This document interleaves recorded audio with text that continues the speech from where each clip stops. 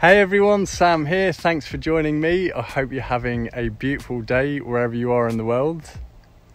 So I'm quite literally parked up at the side of a country road and editing this video in the car. And I thought, well, it's such a nice day that I'll just film the intro out here. It is still winter here in northern New Zealand, but it's actually quite warm when the sun comes out, so nice to get out in the fresh air. So in this video, I'm going to show you this large landscape that I painted. It features the Rees Valley in southern New Zealand. And if you've watched any of my other YouTube videos, you'll see that a few months ago, I painted a smaller version of this. Now, I often paint small artworks, particularly 8x10s or 10x12s, for example. And the ones that I particularly like, I use them as studies for larger paintings, which is what I did with this one. So in this video, I'll show you some of the process of painting this landscape, and I'll give you some tips on creating atmospheric perspective in landscapes in general, how to mix some of those colours and values, and just general tips on landscape painting. So sit back, relax, and let's roll the tape. I'm painting on a 30-inch by 40-inch Belgium linen stretcher. I begin sketching out the composition with a number 5 flat brush and burnt sienna and some gum terps. So I'm just marking in the major planes and vectors within the scene. As I sketch out the composition, I'll just explain a bit of the process of how I arrived at being able to start a big painting like this. You see, when I actually get into a big painting like this, there's quite a bit of planning that's gone into it beforehand. And it all starts with my sketchbook, so with small thumbnail sketches, and then I arrived at a final sketch. Once I had my final sketch ready, I then painted a small artwork of this scene, and if you've been watching my YouTube channel for a while, I actually made a video on painting this mountain landscape, and I've put the link in the description below. Now, I often paint small artworks, especially 8x10s and 10x12s, just because I can paint them quite quickly. Then, if there's a painting that I particularly like that I think will make a nice large artwork, then I'll use that as a study for creating the scene. And painting small artworks or colour studies, first of all, are a really good way of seeing the road ahead. Because if you're going to get into a large artwork, you may have a great idea for it, but the last thing you want to do is be halfway through your painting and you just suddenly realise that the landscape that you're creating just doesn't work, or it doesn't translate well into a painting. And that can be very frustrating, and believe me, that's happened to me many times. So creating a small artwork first, a small painting or a colour study, is really helpful in this process. Now, as I said, I'm sketching out the composition with some burnt sienna and gum terps here. The medium I used for this painting is mainly liquid, which is an alkyd resin. And what it does is it thins and improves the flow of the paint and speeds up the drying time. I'm using oil paints here, but you could just as easily paint something like this in acrylics as well, because all the principles of colours, values, atmospheric perspective, it's just as applicable. The colours I used in this painting included titanium white, burnt sienna, yellow oxide, cadmium yellow, cadmium orange, quinacridone crimson, this was a substitute for alizarin crimson, ultramarine blue and phthalo green. Now, since painting this artwork, I've actually switched brands of paint, and I've started using a brand called Blue Ridge Oils, which are just absolutely beautiful to use. So if you want to get your hands on some Blue Ridge oil paints, I've put the link to their website in the description box below. So I've sketched out the composition, and it's now time to start slinging some paint at this thing. The first thing I do, which is what I do with all of my paintings, is to identify where all the dark values and shadows are within the scene first of all, because this is going to allow me to quickly create a tonal dynamic within the painting, and it's then going to make it much easier for me to get the colours correct and the values correct and create that atmospheric perspective. For example, making sure that the mountains in the distance look like they're in the distance.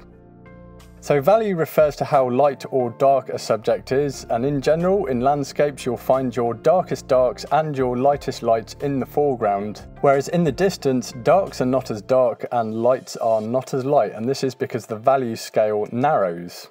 So something I learnt from plein air painting from some other artists is always paint your darks first, and I definitely agree with that. So I started off here with the distant mountains, and the shadows here are a kind of a mid-tone bluish violet colour. In order to create this, I mix ultramarine blue, burnt sienna with a little bit of quinacridone crimson and some titanium white. The burnt sienna, being a dark orange, helps to desaturate the blue so that the blue is not as vibrant, and it means that it will sit back in the distance. Now, saturation is how intense the colour is. It's also known as chroma as well. And in the distance of a landscape, we're going to be using much lower chroma colours, because if they're too saturated, they're going to jump forward. So as I paint the shadows in the mountains and the edges of the river banks where there's lots of mountain stones and scree that's collected on the side there, I'm making the shadows darker, but I'm using the same paint mixture but with much less titanium white, so that this is going to darken the value. And one thing I'm conscious of in my paintings is I try and use similar colours throughout, and this helps to create colour harmony within the painting, meaning that the painting will read well to the viewer. This is part of the reason why I use fewer colours on my palette and go for a more limited palette in general. Using a limited palette will also help you with your colour mixing and help you to understand colour much better. It also means I'm more likely to be using all of those colours throughout the painting. The shadows in these southern beech trees here are a mix of ultramarine blue and yellow oxide, and trees are the darkest values to be found in the landscape, so I want to create some dark tones here. So I mark these in, and I'm mainly using number 10 and number 8 flat brushes, not only so I can achieve that gestural painterly effect, but also cover ground quickly. So at this point my shadows are marked in, and you'll see that I've got my darkest shadows more towards the foreground, contrast against those lighter shadows in the mountains in the distance. And then what I do after that is I work back to the farthest zone away, which is the sky, and then I'll work my way forward.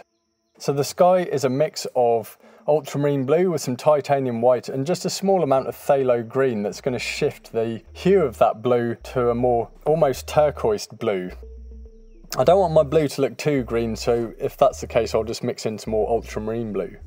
I then mark in the areas of the mountains that are in full sunlight, and I'm using the same colours that I used in the shadows, which was a mix of ultramarine blue, burnt sienna, a bit of quinacridone crimson and titanium white, but I've gone much heavier on the burnt sienna to make the value lighter and more of a warm grey.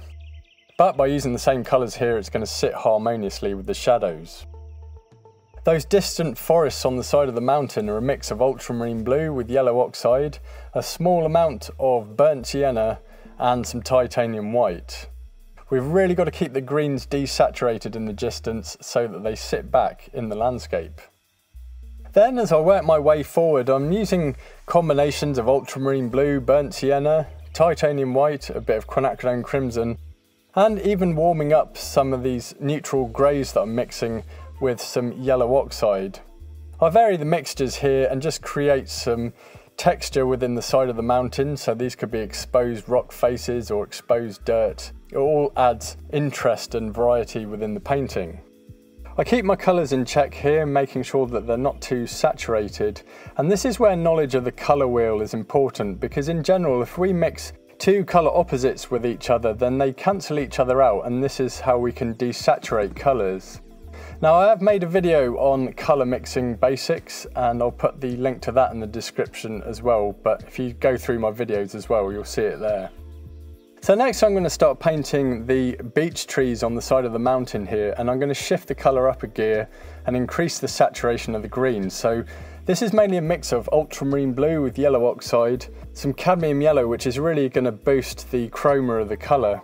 And then I'll round off the mixture with some quinacridone crimson or even some cadmium orange.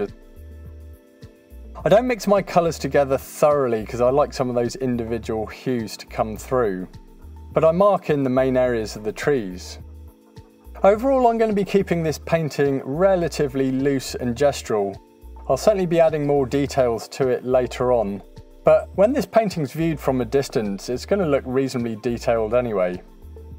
Once I've marked in these mountain beech trees, I then move on to the grass, and this is mostly a mix of, again, these same colours. Ultramarine blue with yellow oxide, cadmium yellow, a bit of cadmium orange or burnt sienna, and titanium white. So The value of the grass is generally some of the lighter values to be found in the landscape and much lighter than the trees. So this is really important because otherwise the grass will get lost in the trees and we want those trees to stand out. So keep the value of the grass lighter. Now as I work into the grass in the distance, this is much lighter in value and lower in chroma. So there's been plenty of titanium white used. I've also mixed in a little bit of phthalo green as well, which is a good colour to sort of kick up the saturation. You don't want to use too much of it because it's a very strong colour, but it's really good for creating some rich grass greens. I paint the river with a mix of ultramarine blue, a little yellow oxide, a little phthalo green and titanium white. I'm keeping in mind also that the river is reflecting the sky, but I've found that a lot of rivers in New Zealand are quite bright turquoise blue. I don't know if that's something to do with the minerals that are in it, or I'm not really sure, but some of them are really vibrant and beautiful in this country. The section of the river in the foreground is in shadow, so I've gone darker on the blue here. So I've mixed in more ultramarine blue into my mix as well as yellow oxide.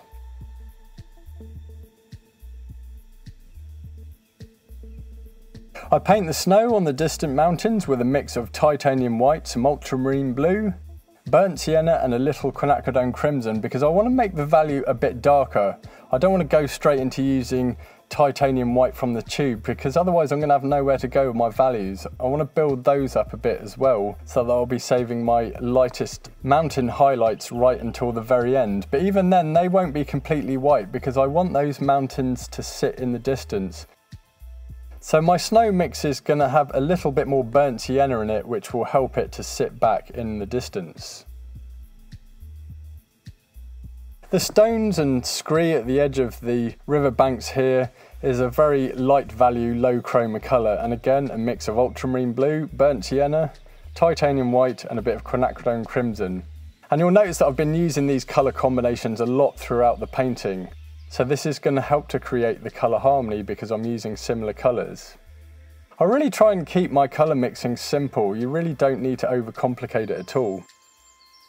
Now once I've marked in these main zones within the painting, I then go back across the whole thing and restate the dark, so re-emphasising the shadows and dark values within the scene, and that's really going to start to bring it to life.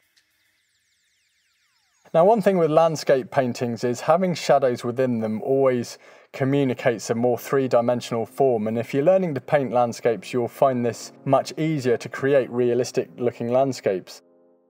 Now that's not to say that you can't create realistic landscapes when the sun's shining directly on them or it's on a day where it's particularly cloudy or misty or foggy, for example, but that's where having a real good grasp of your colours and values is really going to come into play. So if you're learning to paint landscapes, start off with painting landscapes that have got lots of shadows and full sunlight on it, such as this painting here. Whenever I block in a painting, I like to do it all in one go, and then I can see if it's working, if my colours are working, the values work, and then really after that it's just layering detail over the next few sessions as I'm working on the painting, and you can go as detailed or as loose as you like. I prefer to keep my paintings a little bit more on the loose side because I like my paintings to look alive and atmospheric, but you could go much more detailed. But my paintings would always start off this way. The painting is dry, and what I did was I worked on this painting over a few weeks, not consistently, but a good few hours sessions here and there. And I focus on individual zones within the painting, and when you're doing a painting like this, I think that's the easiest way to do it. So to start with, I've focused on the sky and the background mountains, just building up the details there. Using smaller brushes now, mainly number 5 flat brushes. Now the brushes I'm using here are made by a company called Rosemary & Co, and they're based in the UK and they ship brushes worldwide, so I've been using their brushes for a few years now. They're really nice to use, they're also not too expensive, which is great. And if you want to get hold of some of them, I've put a link in the description box below. Now I work my way forward in the painting, adding more details, readjusting some of those shadows, adding more shadows to the trees on the left side of the painting, the beech tree forest there. And what I'm doing is I'm building up details, but also with each progressive pass, I'm adding lighter layers as well. So I'm going to be saving my lightest values until the very end of the painting, which I do with all of my paintings. So this is what will make the painting truly come alive when we're adding those final light values. In this painting I spent a bit of time working on the water, and it was my original intention to have it a bit more calm, but I found once I'd painted that it didn't look that interesting. So later on I changed it up and made the water much more turbulent, adding a few more ripples and small waves. I spent time working on the trees on the right side of the painting, which are mostly in shadow, but then there's some sunlight skirting across the tops. And this is mainly a mix of ultramarine blue with yellow oxide, cadmium yellow and titanium white, and then I round off the colour with some quinacridone crimson. And the red in the quinacridone crimson is just going to help balance out the green. So if your green's looking a bit too artificial or a bit too neon, then round off your mix with a colour that contains a colour that is opposite to green on the colour wheel, i.e. red. So this could be something like a burnt sienna, a quinacridone crimson, a cadmium orange, even a cadmium red if you're using that. Something that contains red. Now, as I said, I built up the detail in this painting over a few sessions, but in general I'm pretty much using the same colour mixes as I was using during the blocking in stage. The only difference being is that I was adjusting the values. So in some cases darker values where I was working on the shadows, and mostly lighter values in the rest of the areas in the full sunlight. And as I said, I'll be building the layers up, so I'm adding my lightest layers at the very end of the painting. It's my personal opinion that value is actually a bit more important than the colours that you're using. I mean, we definitely want to get our colours correct and make sure that they're not too saturated in places where they shouldn't be, i.e. say the background mountains for example. But really it's the values that are going to help create that atmospheric perspective. So as I said earlier, we're going to find our darkest darks in the foreground as well as our lightest lights. But then as we move into the distance, darks are not as dark and lights are not as light. Now towards the end of this painting I was mainly focusing on the river, building up the texture to communicate the turbulent, fast-flowing water. I really enjoyed painting this landscape, and if you want to learn more about painting landscapes in general, then subscribe to my channel and click the thumbs up button. All helps with the YouTube algorithm, however that works. If you'd like to learn more about landscape painting, particularly if you're a beginner, then check out the free painting resources I have on my website at samuelearp.com. I've got a painting blog there that's got loads of written painting tutorials which you can copy, and I've got some reference photos there as well if you'd like to have a go at painting them. I also have full-length painting tutorial videos available from my website where I delve much deeper into a particular landscape or seascape, for example, and I'll show you the whole process from start to finish. So everything from the painting design, how to create the colours and values, also how to mix all of the colours which I demonstrate on my palette as well. Also, you can get instant access to all of these painting videos and more by subscribing to me on Patreon for just $5 a month or $51 a year where you save 15%. Each month you get a new full-length painting tutorial video and access to all of my previous painting videos. Now, I've got over a year and a half's worth of videos on here now which you can have instant access to, so my Patreon channel is pretty much like a landscape painting course, so this is great if you really want to delve into landscape painting, particularly if you're a beginner or new to painting. There's all the information there. I also provide lesson notes and reference photos if you'd like to have a go at painting the landscapes and seascapes that are featured in the videos. Now, going back to my website, if you subscribe to my email list, I'm giving away a free ebook called Introduction to Oil Painting, where I give you information on the basics of oil painting, which paints to use, mediums, brushes, painting surfaces, how to clean your brushes, also links to websites where you can get art materials from, and inspiration such as ideas for paintings and composition. And I've also ended it with some sections on colour theory, how to mix colours and how to understand values. So I've put the links to all of these sites that I've mentioned in the description box below, so check that out. Now, I always find it quite difficult to know when to finish a painting, and quite often I'll finish a painting and I'll leave it for a few days or even a few weeks, and I'll make some changes to it. I might see something that I've not seen before and I'm like, yeah, that needs changing. So with this particular painting, I ended it by adding some sheep in the field, just to add a bit of life to it. And I actually left this painting for quite a few months. And there was one thing in it that I wasn't particularly happy with, and that was the trees in the corner. So I recently addressed that situation, and it was a simple fix by just painting a few sky holes within the trees' canopies, and it just broke up that mass there and made them look a bit more realistic. So this is what the painting now looks like. So I hope you enjoyed this video and it inspires you to have a go at painting mountain landscapes. I love painting these types of landscapes, and I think if you're new to painting landscapes, that learning to paint mountains is a really good way of getting your head around understanding values within the landscape that you're painting. So I recommend giving it a go. So I hope you enjoyed this video. Thanks for watching. Have a beautiful day, and I'll see you in the next video.